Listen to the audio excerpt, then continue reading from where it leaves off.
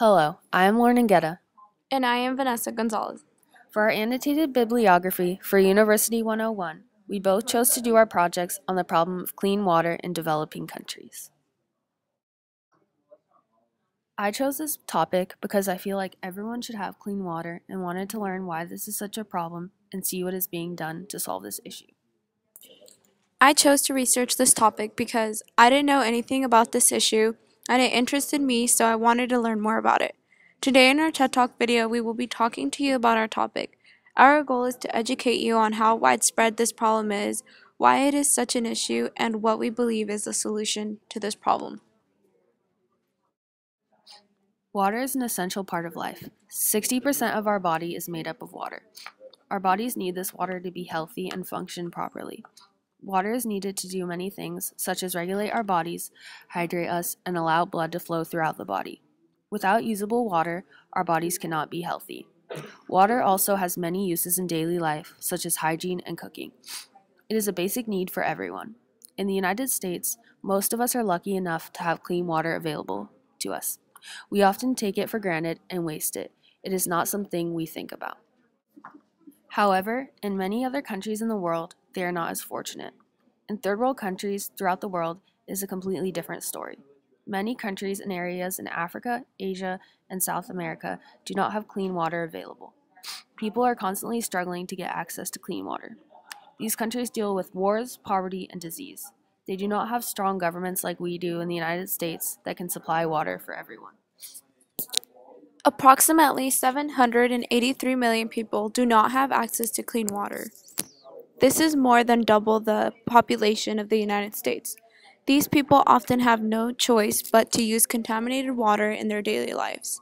As a result, they often live in poor living conditions, and many suffer from death and disease as a result of contaminated water.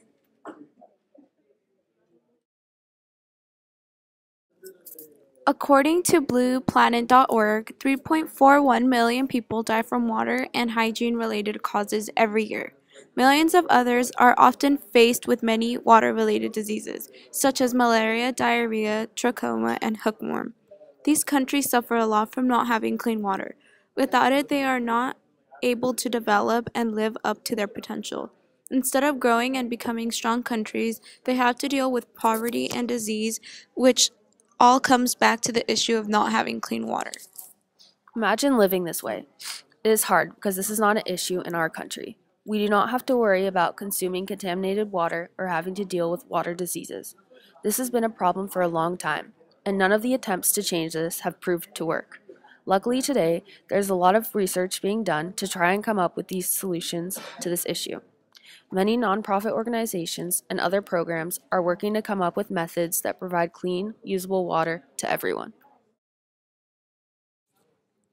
In an attempt to clean contaminated water, there are many methods that are used by people in these countries. Some of these methods include boiling water, using groundwater, rainwater, and wells.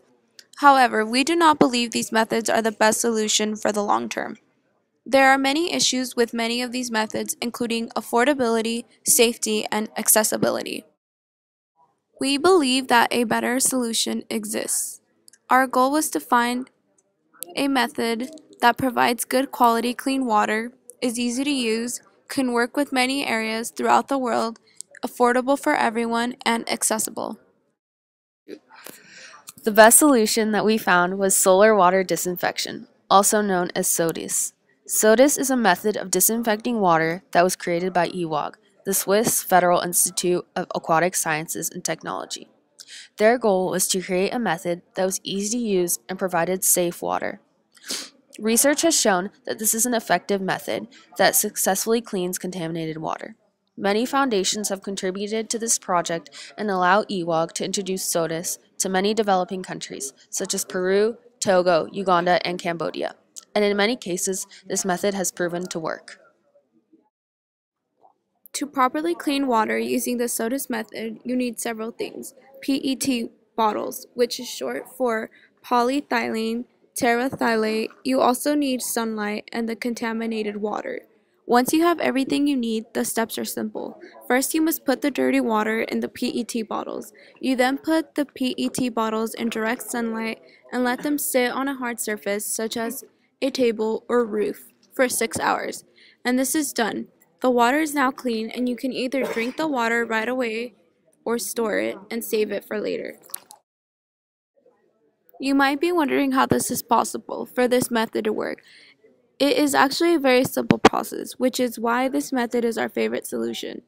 The PET bottles are specially made to be thin and clear. The bottles being thin allows sunlight to hit it directly. The UV rays from the sunlight are then used to kill the potentially dangerous microorganisms in the contaminated water, making it clean and safe to use. We think that the SOTUS method is the best solution for several reasons.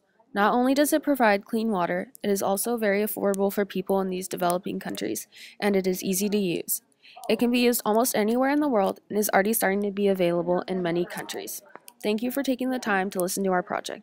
We hope that we have given you a good idea of the issue of water in developing countries and how serious this problem is.